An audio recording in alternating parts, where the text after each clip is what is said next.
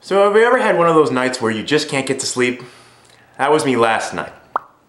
So during the summer, on a typical day like yesterday, I would go to bed at about 12, and that's what happened yesterday. I go to bed at 12, I'm already kind of sleepy, and apparently my body's like, no, and I can't get to sleep until like 4 a.m. The average person gets to sleep in 7 minutes.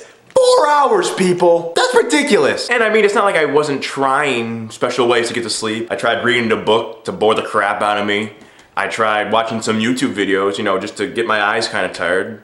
Listening to music, you know, getting in the sleep mode rhythm. And I even tried thinking about sleeping, but actually don't start thinking about sleeping because that will keep you awake the longest. This guy knows, okay? See, what you really should do if you're having trouble getting to sleep is to not think about sleeping at all. Just have, you know, light and fluffy thoughts.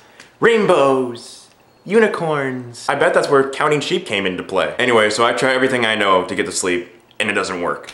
Plus, it doesn't really help that my room is super freaking hot even though it's nighttime. I mean, there's no point in the covers being over me. The temperature outside is the same as inside, so why open the window? The fan is circulating the heat. It's a vicious cycle if you get what I'm saying. And normally in the summer, the AC is always around 78 or higher. It doesn't go anywhere below that mark. And I try to ask my mom, hey, can you just bring it down a little bit during the night? But she says 78 is cold. So I had to remind her of a rule she gave me when I was 10 years old, which is called the 80-degree short rule, which states you should not wear shorts during the summer until it's 80 degrees. Then have at it. So, 80 degrees is hot, huh? You know what's pretty close to 80 degrees? 78! So in conclusion, I had a pretty rough night last night, as you can tell. Have you ever had a night like this where you just can't get to sleep? Or do you have any tips and tricks on how to get to sleep when you're restless?